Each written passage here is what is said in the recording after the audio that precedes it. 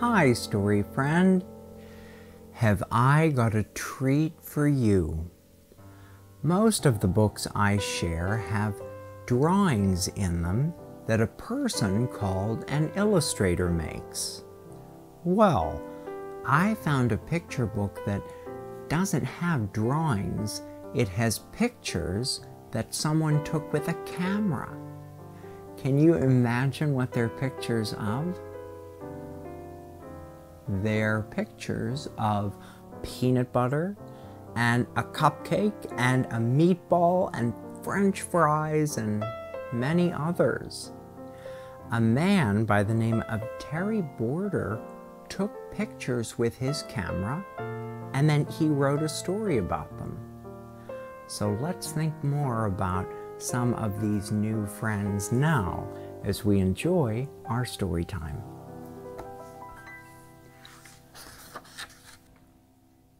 Peanut Butter and Cupcake by Terry Border. Peanut Butter got a ball for his birthday. He was kind of bad at kicking it with his feet, but he was kind of good at balancing it on his head. Still, it wasn't much fun playing with a ball all by himself. "Wanna play with me?" he asked his mom. They had just moved to town, and Peanut Butter didn't have any friends yet. "I think you should go outside and find someone to be your new friend," she answered. Peanut Butter liked that idea very much. It wasn't long before he saw a someone. "Hello, I'm new here and I'd like to play. Maybe now, maybe later, or even all day.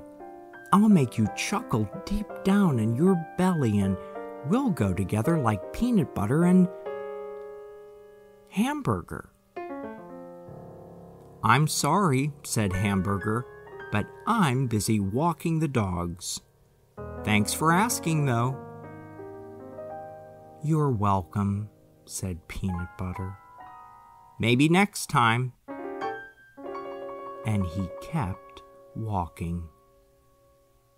Then he saw Cupcake playing by herself. He thought she looked sweet and might make a good friend. "Hello, I'm new here and I'd like to play. Maybe now, maybe later, or even all day. I'll make you chuckle deep down in your belly and we'll go together like peanut butter and Cupcake." "I'm building sprinkle castles," said Cupcake. "You can stay and watch, but don't hit my castle with your ball, or I'll be mad." Peanut Butter didn't want to make anyone mad. "That's okay," Peanut Butter said, and he kept walking. Then he saw Egg rolling down the path. "Hello, I'm new here and I'd like to play. Maybe now, maybe later, or even all day. I'll make you chuckle deep down in your belly and we'll go together like peanut butter and egg." "Peanut butter and egg? That's so funny. You're cracking me up." Egg laughed. And then he really did crack. Peanut Butter didn't want the egg to laugh anymore, so he kept walking. He found someone jumping. "Hello, I'm new here and I'd like to play. Maybe now, maybe later, or even all day. I'll make you chuckle deep down in your belly and we'll go together like peanut butter and meatball. 32, 33, 34. Shh! I'm counting my jumps, said Meatball. 35, 36, 37. I'm trying to set a record. Peanut Butter whispered back, but I have this ball and 38, 39, 40. Shh, said Meatball. Peanut Butter kept walking. Finding a friend was harder than he thought it was going to be.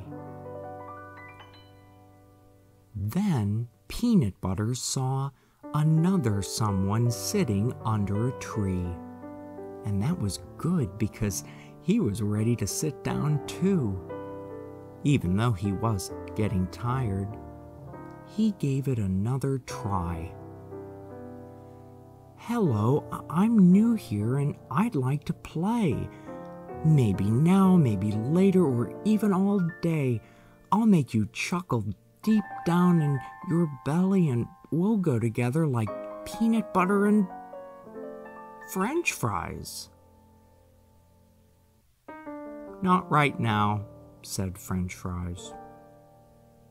I just remembered I'm supposed to help Hamburger with his hot dogs, and I need to catch up.